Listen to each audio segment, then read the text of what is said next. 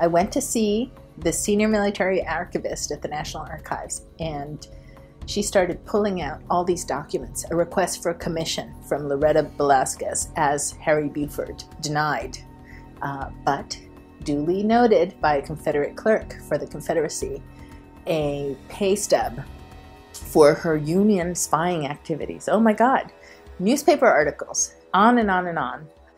And once I knew that there was enough documentation about this person, I began to wonder, why don't I know about her? And what happened that she was erased? That journey is the story in Rebel. Rebel is a story that drew me because it's a story about a young immigrant woman who wants to fit in to America, the America that she understands as a 7-year-old, and then as a young teen, and then as a grown woman.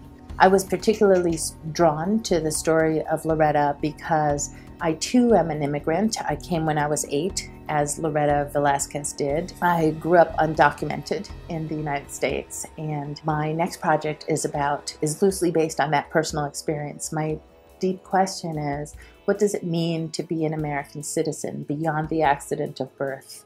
We have 2 million dreamers, we have 11 million undocumented, and we have a broken immigration system in a nation of immigrants that hates immigrants. I want to ask why, and I want to explore those questions beyond the usual border crossing stories. I make documentaries because I have burning things to explore and to say. I make documentaries because there's nothing else that I could possibly do.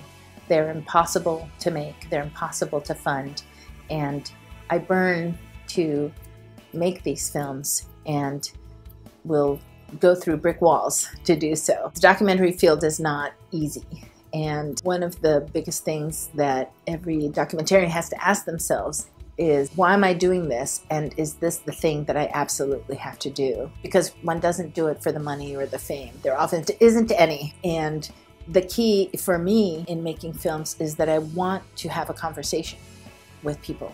I want to talk about ideas and injustices and things that need to be changed. And I do it by telling stories because I care about causes, but people don't come to films for causes. They come to hear compelling stories. And so the big thing for me when I think about what advice would I give filmmakers is to make things that only you can tell, to be true to the story.